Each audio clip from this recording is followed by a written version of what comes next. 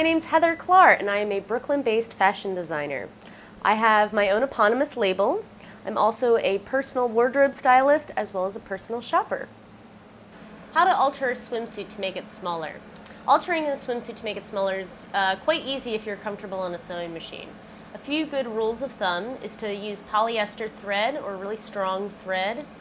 Use a ballpoint needle because it's specifically designed for knits, and almost all bathing suits are made out of knit fabric. And also to use a zigzag stitch. You're going to want to use a somewhat narrow zigzag stitch. If you have an overlocker or a serger, that'll also help you as well, but for the altering, a zigzag stitch will be just fine.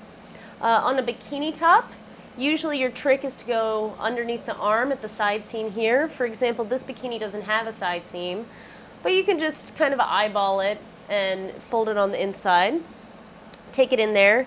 Similarly, do the same on the bikini bottom. But I'm going to show you on a one-piece swimsuit how to make it smaller. Side seams are what it's all about. That's where you want to get your fit. The nice thing about altering a swimsuit is that because it is so stretchy, you can just take it in one fell swoop and you'll get most of your fit there. You don't have to get into tailoring or anything like that. So just take your machine, get it on and ready on your zigzag stitch, and then find your side seam on your swimsuit.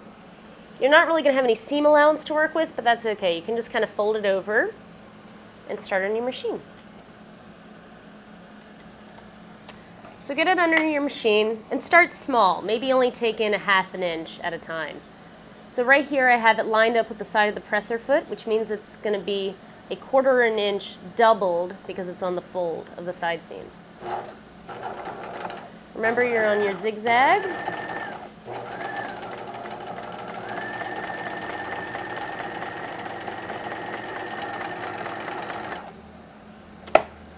So as you can see, I've gotten my zigzag stitch done.